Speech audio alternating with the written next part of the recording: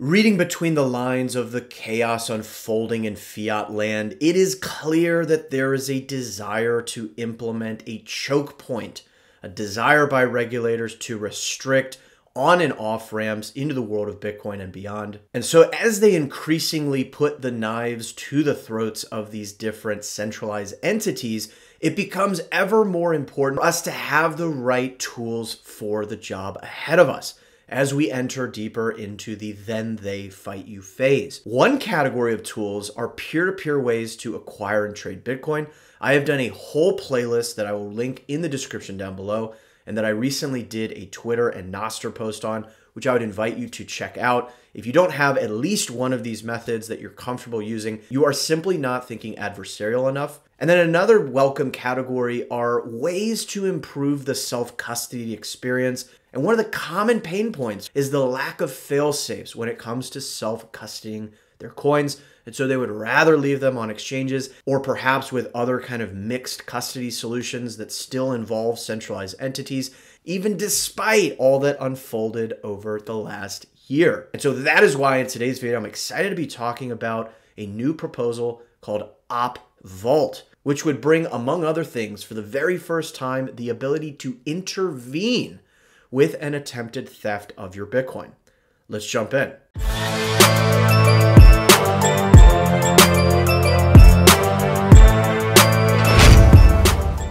Before we get into things, I want to give a special shout out to Anthony P, who made this very generous super thanks. Super thanks, if you weren't aware, is one of the ways that you can support a channel. I turned this on not too long ago, and so this was the very first one. So Anthony, if you're watching this, much appreciated. For others who might be curious, you can find this button in the lower right underneath the videos. You can see as follows. But again, big shout out to Anthony for supporting this channel. None of this is currently sponsored, as you can probably tell. So that really does help in a big way. Welcome back to another video. My name is Ian Major. I'm an entrepreneur, Bitcoin pleb, and all around raging capitalist. And today I'm excited to be going into Op Vault. There is a whole history of what can more broadly be known as covenants that stretches all the way back to 2016 and potentially even earlier that have typically come with very significant trade-offs. This latest proposal for a specialized type of covenant has some really attractive traits and appears to have a lot of support in the community. So there is a very good chance that this becomes a reality. But what is it? What does it promise to bring to users of Bitcoin? Are there any trade-offs or downsides that we should be aware of? Today, we're going to pick it all apart, so you're not going to want to miss a thing. For those returning to the channel, welcome back, my friends, as always. It is a pleasure to have you.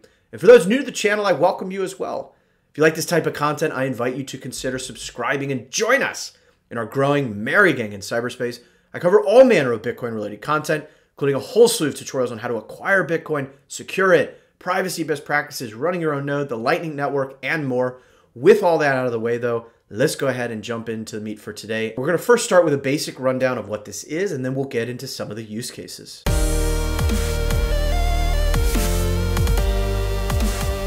All right, so you've probably heard the nomenclature or the term vaults before. And a vault is really a specialized form of what's called a covenant. And a covenant is a set of conditions attached to a Bitcoin transaction that allows a user to determine when and where the Bitcoin can be moved.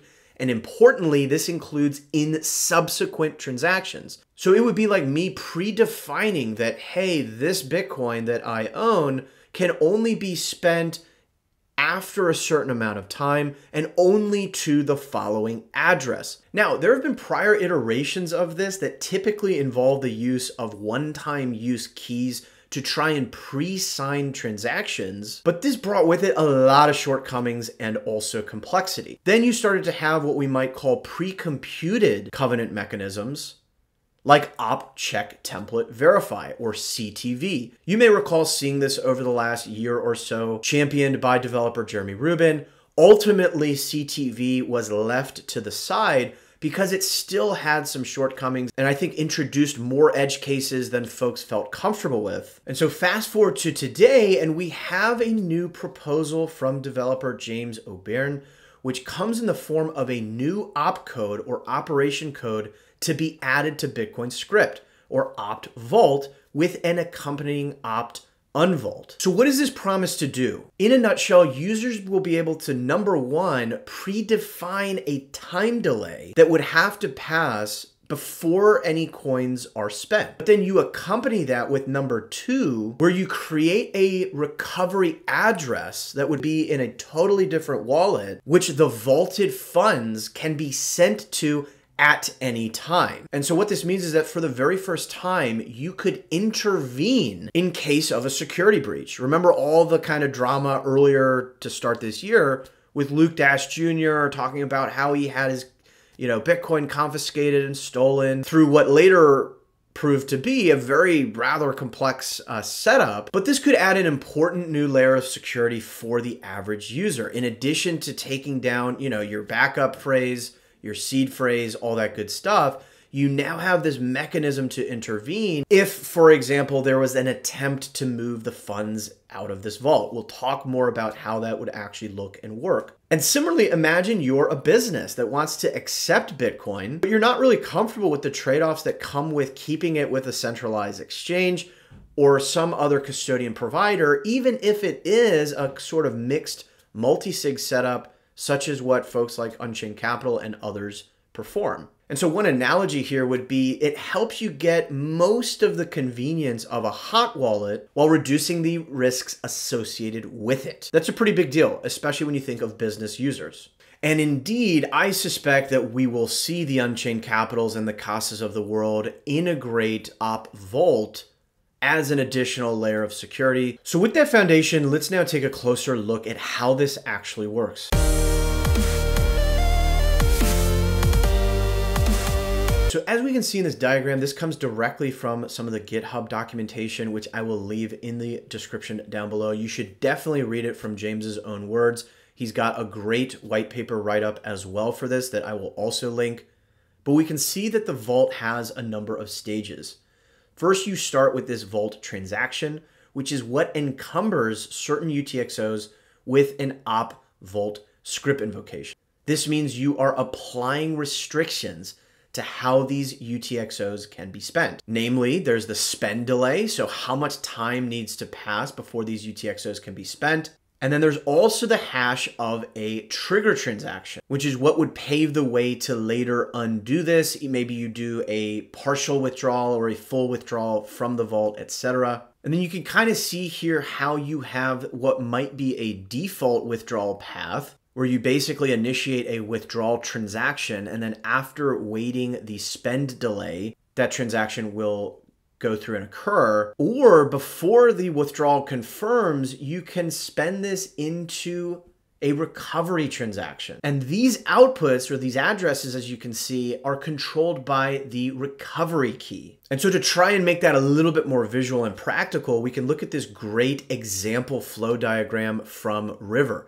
I will link this as well. They put a great piece together, as they normally do in their sort of education content. But you might have something like the following, where you've got your savings and your spending account. You click on that savings account and you say, hey, I want to set up a new vault, right?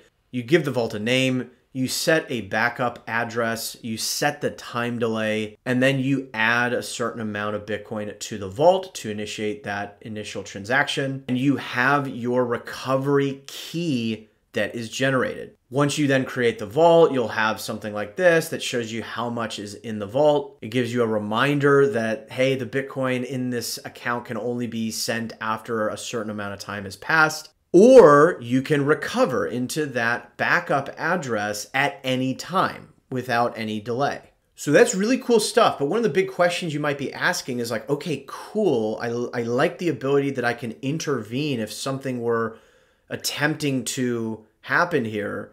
But how do I detect that something is happening in the first place? And I think we'll see the rise of things like watchtowers. We have watchtowers already for the Bitcoin Lightning Network, which are basically, in the case of Lightning, computers that monitor for malicious channel closing transactions that attempt to more favorably reflect your partner on the other side of the channel.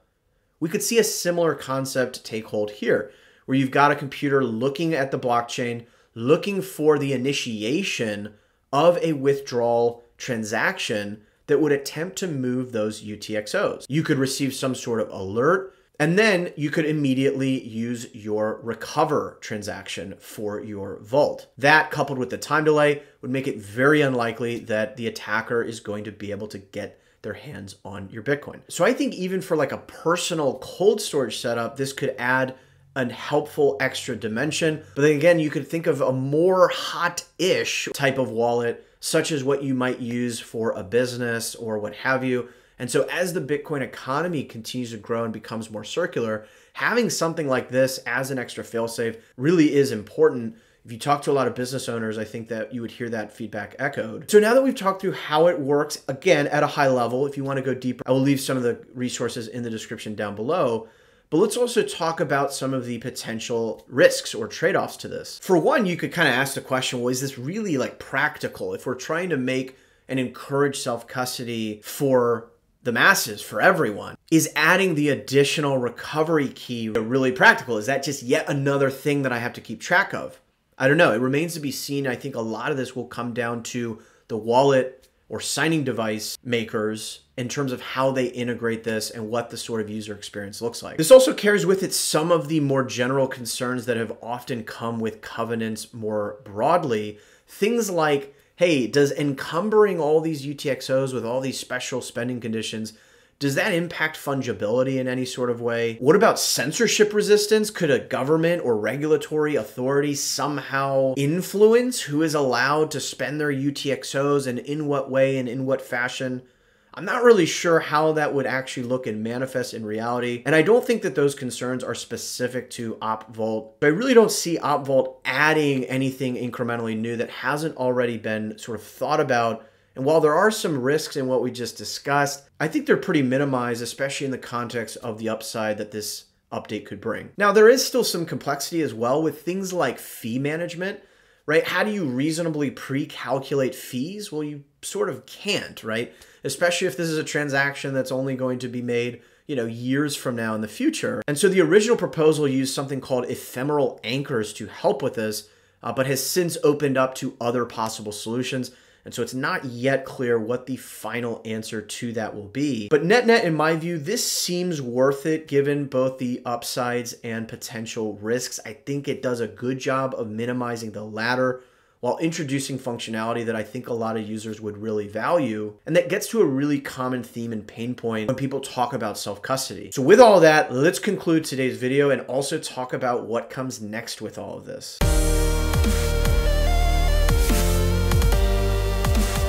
All right, so what is next for opcode Vault and Unvault? As of the beginning of March 2023, this was officially assigned to BIP 345. So you can follow along on the progress with that BIP. These new opcodes will need to be folded into Bitcoin via a soft fork. So that will go through the process that we've seen in prior instances, whether it's something like Taproot, etc. It's yet to be seen what sort of method will be taken to bring this, whether there'll be a speedy trial process or what have you. So there's still a lot of debate and review by the community. But just from an early sense of some of the momentum behind this, I think this will probably go, like whether that means later this year or maybe next, who knows. But exciting stuff nonetheless to see a very constructive proposal, a pretty elegant proposal to do some of the covenant functionality that has been discussed and do it in a way that appears to be very thoughtful, careful, risk minimized, etc.